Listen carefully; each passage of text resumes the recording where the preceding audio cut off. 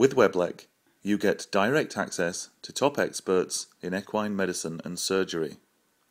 How to palpate the foot, you might seem very basic, but nevertheless there are some things, although the hoof capsule does preclude detailed evaluation of the foot, nevertheless there's some things that we can identify that give us a lot of clues, again, of what's going on inside the foot.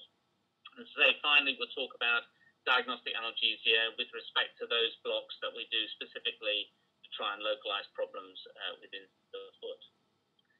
Now, in terms of aspects of history, and I'm not going to be comprehensive in describing all the different questions relating to the history of the case, but for those particular problem foot cases, the ones that sort of spring to mind are those relating to soft tissue lesions within the foot, which are notoriously difficult to identify without some of the advanced imaging. There are some key sort of aspects to the come out in a history that can give you a clue. In terms of foot lameness, of course, they can be sudden onset with certain acute traumatic lesions, such as fractured pedal bones, etc.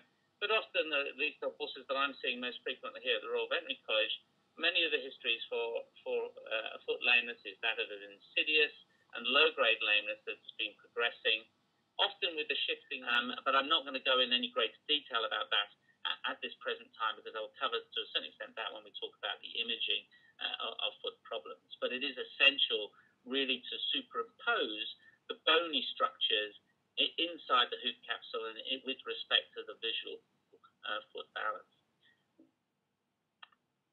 And why is that? Well, it's mainly related to the fact that we believe that foot balance has an implication on the forces applied to the navicular bone and the associated soft. We need to stop this bottom video to make it stream better. Is that the caudal face is dramatically shortened on this.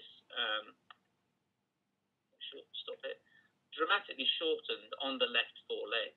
Hopefully you can appreciate that. It's been quite difficult to get these videos to move, but I'll play it one more time. Hopefully you can see how, as a result of the very shortened caudal phase on the left fore, it's had to extend its cranial phase in order to avoid it obviously going around in a circle. So you can see how these stride phases can be altered individually, but that the other phase of the stride has to compensate in order to make the stride length the same length when the animal is walking in a straight line. Obviously in the trot, it's important to look not only at the animal in a straight line, but also to lunge the